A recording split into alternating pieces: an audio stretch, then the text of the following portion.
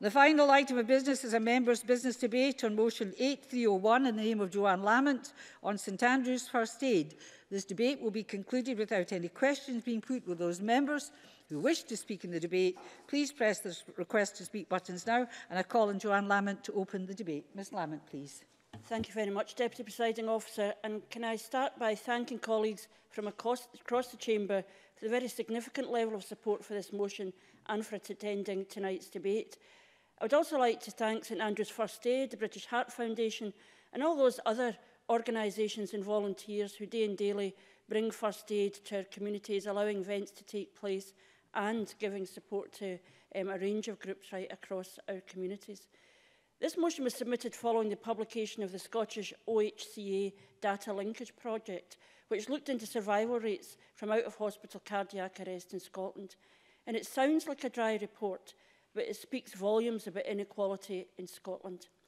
The report, which was delivered jointly by the University of Edinburgh and the Scottish Government and supported by the Scottish Ambulance Service and National Services Scotland, found that survival rates in Scotland following out-of-hospital cardiac arrest are estimated between just 6 and 8%. With the European average sitting at 10.2%, this figure puts Scotland among European countries with the lowest survival rates. The findings of the report added further weight to the continued efforts of St Andrews First Aid to ensure people across Scotland are equipped with vital life-saving first aid skills. The first paragraph of the report reveals the scale of the problem here in Scotland. Around 3,000 patients each year will have resuscitation attempted after a sudden cardiac arrest in the community, but only around 6% will survive to hospital discharge. In the best performing comparable settings around the world, survival is as high as 25%. The report has identified a number of factors which indicate a very real link between areas of social deprivation and a person's chances of surviving an out-of-hospital cardiac arrest, which can affect people of all ages at any time. The report revealed that those living in the most deprived areas of the country were twice as likely to suffer an OHCA as people living in more affluent areas, 28% against 14%. Furthermore, those from the most deprived areas were 43% less likely to survive a cardiac arrest than those from more affluent areas. Other factors identified in the report were the average age of OHCA victims in areas of deprivation is 7 years lower. Bystander CPR was attempted in just 40% of cases recorded by the Scottish Ambulance Service before they arrived. This is lower than in some parts of England. For example, in London, it is 60% of recorded cases. People from the more deprived areas are less likely, around 38%, to receive bystander CPR compared to more affluent areas at 45%. Surely, Deputy Presiding Officer, if it were mandatory for people to have even basic first aid skills, these factors could be greatly reduced. It's a simple solution. More lives could be saved if more people had the skills to help save others. St Andrews First Aid is now calling for more to be done to reduce the statistics I have cited and increase levels of first aid skills in Scotland. This simple approach would deliver widespread benefits, literally saving lives. There are additional benefits first aid training would bring, which I would like to highlight. Last year, a report by the British Red Cross found that first aid training could help ease the pressure on A&E departments. The report stated that over a third of people surveyed attended A&E because they were, quote, worried and didn't know what to do. People expressed a desire to use A&E services appropriately, but found it difficult to know whether a health problem was severe enough to need urgent care. A central case to this evening's debate, the report highlighted that healthcare professionals themselves state that most patients have not attempted first aid before coming to hospital. By equipping people with the proper skills and training more first aiders, we can begin to turn the tide on this issue. Education is paramount in addressing this problem. In one region of Glasgow, St Andrews First Aid have been working in partnership with a number of secondary schools to improve and increase levels of first aid skills among young people. In the north of the city, almost 400 young people have been first aid trained, and in turn, these pupils will showcase what they have learned to their fellow pupils, passing on vital skills and knowledge. The feedback St Andrews First Aid has received from the schools has been overwhelmingly positive, with reports that people grow in confidence and learn to use their initiative in different ways than before. This does not just apply to first aid, but it applies to all of the studies and extracurricular activities. Although the programmes are centred around the teaching of first aid, the skills people learn are transferable and can set them up for everything, taking them through school and beyond. In a year of young people and the appointment of St Andrews First Aid as the official first aid provider for the European Championships being held in Glasgow in August, perhaps the Scottish Government can look at what opportunities may arise around encouraging young people to volunteer and take up the opportunity to learn how to save a life. Life transforming for them and life-saving perhaps for others. A virtuous circle if ever there was one. The findings of the report have provided a firm starting point from which we should be urging for more to be done to improve survival rates and address the shortage of first aid skills held by individuals, which could literally save lives and put to an end this most horrible example of a postcode lottery. More likely to die and less likely to be saved. It's common sense to equip people with the simple skills they need to save a life, and everyone will benefit. Aileen Campbell, the Minister, had already agreed to meet with me, and I look forward to further exploring how we make sure people from the most deprived areas have a better chance of survival and that more people are equipped with life-saving skills. This campaign by St Andrews First Aid addresses some of the most challenging issues faced by people living in Scotland's deprived areas today, and I sincerely hope that the Scottish Government will work collaboratively with St Andrews First Aid and others so that we can see Scotland become a nation of skilled first aiders. And may I say in conclusion, we all understand the massive challenge ongoing health inequalities present to us all. It can be overwhelming, so many causes, so many potential solutions. We ought not to be overwhelmed into inaction, however. This issue, equipping us with the skills of first aid and understanding that these skills are already unequally distributed across the population, is one part of a big picture, but is one part we can act on right now, and I seek the Minister's assurance that she understands and will act. Thank you. Thank you, Ms Lamont. I call Brian Whittle to be followed by Tom Arthur. Mr Whittle, please. Thank you, Deputy Presiding Officer. Can I start by congratulating Johann Lamont for bringing this debate to the Chamber. It also gives me a chance to thank all the volunteer first aiders who turn up at so many events that we all take for granted. I was at the Scottish Indoor Athletics Championships at the weekend, and there were the first aiders, a permanent fixture, ready trackside to pick us fragile athletes up when we break. And I want to take the opportunity today to let them know that they are noticed, their commitment is recognised, and we thank them for the service that they provide. But speaking directly to Johann Lamont's motion, where she highlights the disparity in incidence and survival rates for cardiac arrest between deprived areas and more affluent areas, it strikes me that the place to start would be in the school classroom. I know that I learned basic first aid when I was at school, and as a life skill I would suggest that it's very important on so many fronts. The obvious one is that its ability to positively intervene in a medical emergency, that basic understanding of emergency procedures that can save lives, as has already been highlighted by Johann Lamont.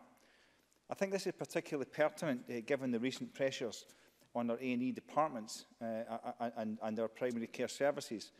The British Red Cross survey of A&E attendees, as been said, found that a third had attended A&E because they were worried and didn't know what to do, with health workers further saying that most patients hadn't attempted first aid before coming to hospital. And that same research found that nearly 60% of pre-hospital deaths from injury may have been prevented had first aid been carried out before the arrival of the emergency medical services. They went on to say that injury may have been prevented had first aid been carried out before their arrival at A&E. For me, one of the most starkest revelations in that research found out that 3 out of 4 parents in the UK would not be able to save their baby from choking. If there was ever a statistic that should grab our attention, surely it's that one. And I am sure that if mothers and fathers were to be asked the question, they would overwhelmingly want to have that skill in their parenting toolkit. Now, patients seem to struggle to assess severity of health problems and don't know where best to get help. First aid has been described as a lost skill, and this has to have a direct impact on delivery of emergency services, and at a time when the preventable health agenda is gaining more oxygen, it would seem to me that introducing or reintroducing basic first aid training in schools could be a significant element of that preventable health agenda. I've even spoken to schools who teach pupils to recognise the telltale signs of students struggling with conditions like hypoglycemia associated with diabetes and what they should do in those situations. And I believe that it can be very empowering to have that kind of skill at your disposal, that confidence to intervene when that situation arrives. I also think that having friends and fellow students around you that have an understanding of your condition through that education must also be a comfort, as well as that idea that with the general understanding perhaps you can tackle that potential feeling of isolation that the lack of understanding from your peers can bring. We hear a lot about stigma, which is born out of ignorance in many cases, and I think the potential consequence of this kind of approach could be to normalise these kinds of health-related issues.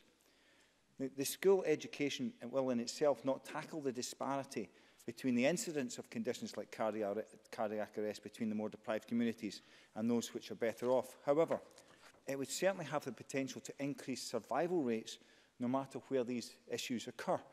By definition, though, given that the occurrences of these conditions are higher in the more deprived areas, the impact of universal training in schools should be felt to a greater degree in the worst affected areas, i.e. the most deprived areas. Deputy Presiding Officer, in conclusion, can I once again thank Johann Lamont for giving us the opportunity to speak on this topic in the Chamber, and to thank those first aiders and volunteers who are all too often taken for granted. Today we have the opportunity to say to them that their contribution to our well-being is valued. And can I say perhaps it's time to look at how the opportunity to learn these life skills are brought out to the wider community, and I would suggest that the place to start is the school classroom. Deputy Presiding Officer. Thank you very much, Mr Whittle. I call Tom Arthur to be followed by John Scott. John Scott will be the last speaker in the open debate. Mr Arthur, please. Thank you, Presiding Officer. I'd like to begin by congratulating Johann Lamont on securing this debate and thank her for bringing this important issue to the Chamber. I don't think there's any of us who have not at some point in our life, either through family or friends, or even directly been touched by heart disease and potentially out-of-hospital cardiac arrest. I should declare an interest before proceeding. All of my staff in my constituency office received their first aid training and their first aid certificate from St Andrews, and I myself attended a course 5 years ago, which I found, and I think Johann Lamont's remarks about, and I think Brian Whittle is as well, maybe touching this, about how enriching an experience first aid training can be. I certainly found that. My only regret is that was 5 years ago, and I'm more than a little out of date, so I thank Johann Lamont for securing this debate in another way, because it's certainly been reminding me of my need to go back and to not only be fresh, but relearn a lot of my skills.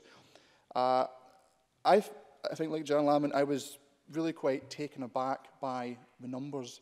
Johann Lamont, I know she represented Pollock previously. She represents Glasgow, and representing Renfrewshire South, a constituency that has very affluent areas, but also areas of some deprivation as well. I'm aware and I see firsthand on a daily basis some of the gross health inequalities and general socio-economic inequalities that exist. I think really that when we're looking at people from the most deprived areas are 43% less likely to survive than those from the least deprived areas. That really is a call to action for all of us. And I do commend the Scottish Government for engaging with this issue with the 2015 document, the Strategy for Scotland. I think to be aiming to have 500,000 people who are CPR trained is a laudable aim. And I think what I was particularly struck by, a very positive statistic, is that it's contained within the 2015 strategy, suggests that a defibrillatory shock to the heart within 3 to 5 minutes of collapse can produce survival rates as high as 75%. Now, when we're in a situation where at the moment survival rates are barely 1 in 20, between 6 and 8%, and we know where there's outstanding practice, say in places like Seattle, there's a 25% success rate. We know that there's that if we undertake the action to make sure more people are equipped with these CPR skills, then we can make a real fundamental difference.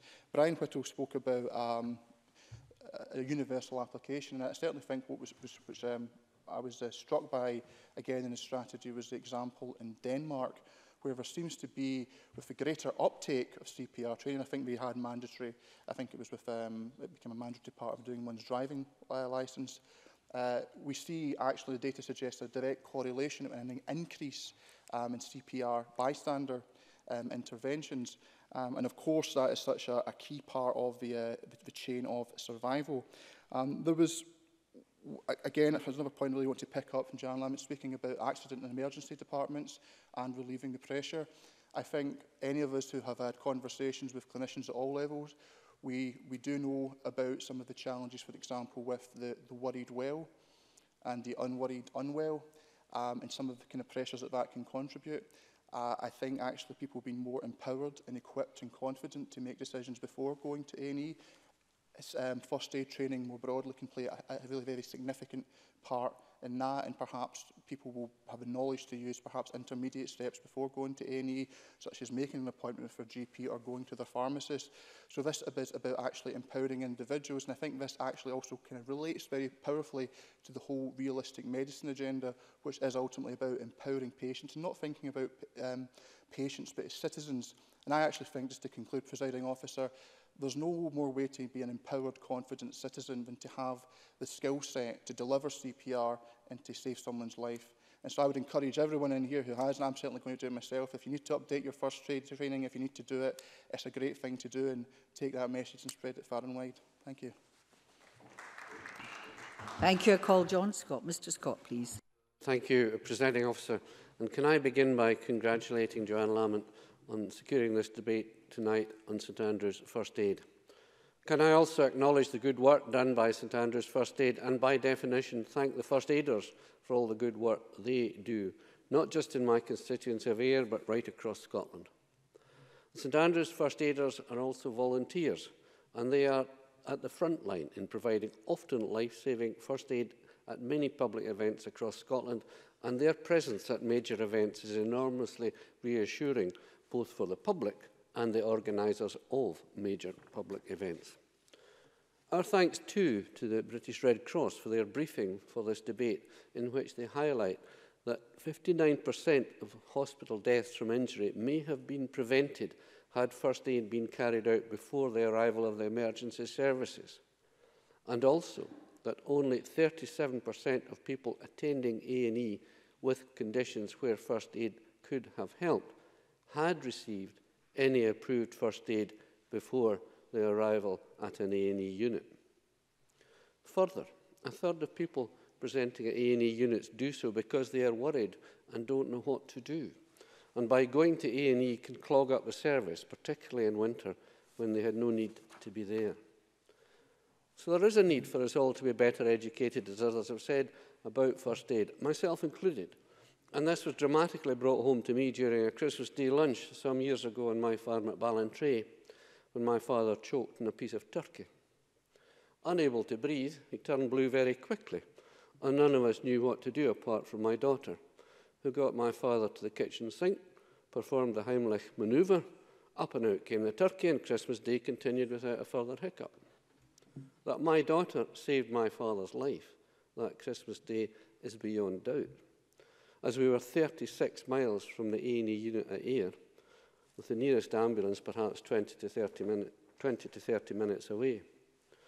Of course, I use my own family circumstances to illustrate the point that having first aid skills, while vitally important in an urban environment, are even more important in a rural one. And so the need for educating our children in first aid, or bluntly, survival techniques, become greater as the distance from A&E units increase. Turning now to the results of the out-of-hospital cardiac arrest data linkage project, I would congratulate the author of this report, or the authors, on the stark clarity of it and its very disturbing conclusions. It concerns us all that historically, of the approximately 3,000 people in Scotland who had an out-of-hospital cardiac arrest every year, only 180 survived to hospital discharge. Bad enough, but worse still when compared against the best survival rates worldwide, where out of a similar cohort of 3,000 people, 750 survived.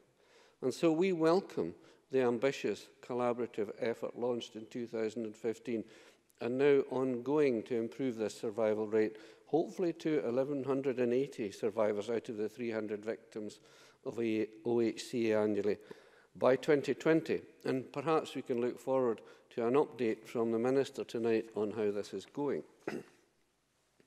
In the meantime, we have to confront the findings of this report to emphasise the need for improvement, because it's not acceptable that only 1 in 17 people who have an OHCA survive to leave hospital. It's not acceptable that those who live in rural areas have a still further reduced chance of survival 30 days after an OHCA. And it's not acceptable that people living in our most deprived areas are twice as likely to have an OHCA as those living in better off parts of our community.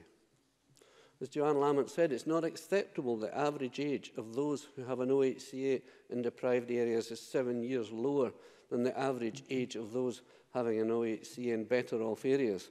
And this probably goes a long way towards explaining why life expectancy in the most deprived part of my Ayr constituency is 7 years less than in the better off areas. It's not acceptable that up to the age of 85, men are much more likely to die from an OHCA than women. And while this might be a matter of simple physiology, I certainly, as a man, would like to know the reason why this is the case, as I was unable to find an explanation in the report. Minister, perhaps you can tell us. And so, Presiding Officer, I again thank first aiders, wherever they are, for their selfless life-saving volunteering.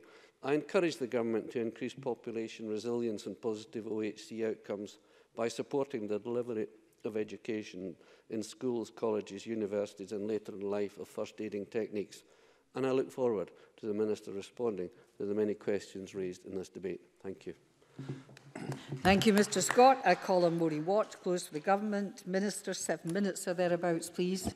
Thank you very much, Presiding Officer. And can I thank Johann Lamont for the opportunity to, in this Scottish Parliament, consider how we can all be ready to save a life.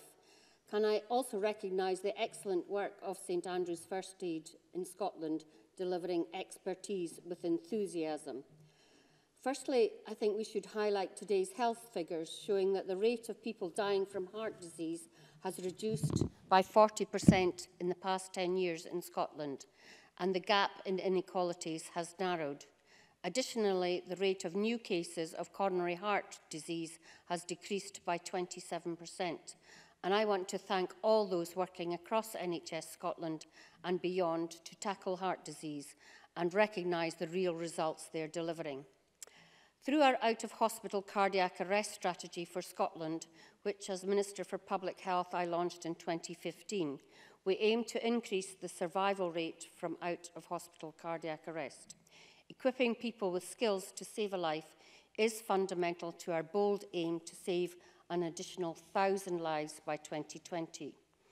Our strategy was developed and is implemented in partnerships with stakeholders already working hard to improve cardiac arrest survival, like the Blue Light Services and Health Services and voluntary organisations, including St Andrew's First Aid. We all know that it is the right action in the minutes immediately following a cardiac arrest, calling 999 and starting CPR is where we will have most gains in life saved. Bystander CPR can increase survival after out-of-hospital cardiac arrest by 2 or 3 times. Without it, survival chance drops by 10% every minute. And that's why bystander CPR is the first priority for the strategy. CPR is incredible as a life-saving skill that anyone can learn. Our commitment is to equip 500,000 people with CPR skills by 2020 and create a nation of lifesavers. For this, we are driving a coordinated national approach, asking the people of Scotland to join us to be ready to save a life. The organisations that have come together in partnership as Save a Life for Scotland are increasing opportunities to learn CPR and raising awareness of cardiac arrest. This model is unique internationally and builds on existing work by services, communities and individuals. Notable achievements by Save a Life for Scotland partner organisations in spreading CPR learning are working directly with many schools across Scotland to support CPR education. Also, a CPR pack of resources for schools developed with Education Scotland is available from their GLOW website. And many contributions tonight have urged more first aid training and CPR training in schools. And just let me finish this point. Yeah, just let me finish this point. Under Curriculum for Excellence, schools have already the flexibility to provide emergency or first aid training, and it's up to individual schools and local authorities to decide if and how best to deliver this. Fulton McGregor. I thank the Minister for the intervention, and it was on that point. I wonder if she'll join with me in celebrating the work of 4 nurses at WHCA Emergency Department who have set up a Keep to the Beat service, Caroline Michelle and the 2 Fionas, where they're going around schools in North Lanarkshire and South Lanarkshire teaching CPR to young people in some of the most deprived areas, and they've just recently been recognised by the Health Board for doing that. Minister. That's excellent, and I'm sure it's being replicated across the country, and Johann Lamont herself highlighted what is happening in a number of schools in Glasgow. And there's also a successful social media campaign which was run by Young Scot, a CPR live stream video where young people learn CPR with a Scottish Ambulance Service paramedic. And that was Young Scot's most successful video to date, with over 43,000 views. Scotland's Fire and Rescue Service opening its 350 community fire and rescue stations for use as training videos using call push rescue kits provided by British Heart Foundation is also a way of learning CPR. We're delivering CPR learning to the Scottish public in shopping centres, railway stations and leisure centres and with community groups. And I spent one cold day outside the museum on the Mound highlighting the out-of-hospital cardiac arrest strategy. We've also... Yeah, sure. Johann Lamont. I mean, I do understand that schools are under pressure and the lot of pressures on them in terms of delivering the curriculum and so on, but would you acknowledge that seeking simply volunteers to come and learn will mean that disproportionately young people in poorer communities are less likely to access that, and the most obvious vehicle is schools? And what conversations might she have with her colleagues in Education Minister, to look at how we can create incentives for schools in those deprived areas to take up the opportunities to get their young people trained in first aid? Minister. Well, I wouldn't necessarily agree with the member. I think Fulton McGregor highlighted that there is good work going on throughout our schools, throughout our communities, and it's not necessarily the case that more deprived communities are less likely to have those opportunities. But I take on board what the member has said. We've had lots of high-profile events at things like the Royal Highland Show, Edinburgh Military Tattoo. I think being at the Royal Highland Show can meet the rural community and highlight to the rural community how important that is. And obviously with the European Championships that has been mentioned and the Year of Young People this year, we have opportunities to continue to promote first aid and out-of-hospital CPR. So, as well as we continue to develop our active online and social media presence as a portal for information. And Tom Arthur mentioned communities and community groups, and I'd like to commend all the community councils and community groups who have provided defibrillators in their communities. And I'd also like them to make sure that they register them with the Scottish Ambulance Services, so that once you dial 999, the Scottish Ambulance Service can tell you where the nearest defibrillator is. To date, the Save a Life for Scotland partners have equipped already 200,000 people with CPR skills. And having launched the campaign in 2015, I'm particularly proud of this. And I want to thank all the partners and people involved, including, as I said, St Andrews First Aid, for this achievement.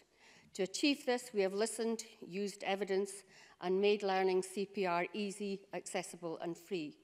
We have distilled down the key requirements so CPR can be learned in a short time. We know that survival from out-of-hospital cardiac arrest is worst in more deprived areas, and one reason is lower rates of CPR. We are seeking to narrow this gap, and Save a Life for Scotland partners are proactively working in these communities. For maximum effect, Save a Life work through organisations already established and incredible is key. For example, the successful CPR Week in North Edinburgh, where with the excellent essential contribution of community shop volunteers, over 200 people in the community took time to learn CPR. Building on the Save a Life are in active discussion on CPR learning with some of the least well-off communities in Dundee and Glasgow. A higher incidence of out-of-hospital cardiac arrest is a result of broader population health patterns related to deprivation. And as this chamber will know, we're taking action on this, supporting people to live healthier lives with our tobacco policies, alcohol framework, and diet and obesity consultation. Health inequalities are a reflection of wider social inequalities and one of our biggest challenges. We are taking action to address the underlying causes, tackling poverty, supporting fair wages, supporting families, and improving our physical and social environments. And we are measuring progress and impact of the strategy and developing an evidence base for future plans. So I would like to thank everyone who has learned CPR. If you have not already done so, please get involved. I commend Tom Arthur for having taken the first aid course and his staff too. I remember doing a first aid course in this place with my partner was Annabelle Goldie, and putting each other in the recovery position was quite interesting. So I think we should all be ready to say, let's do it, and have the power to save lives in our hands. Thank you very much, President. Thank you. That concludes the debate. I close this meeting.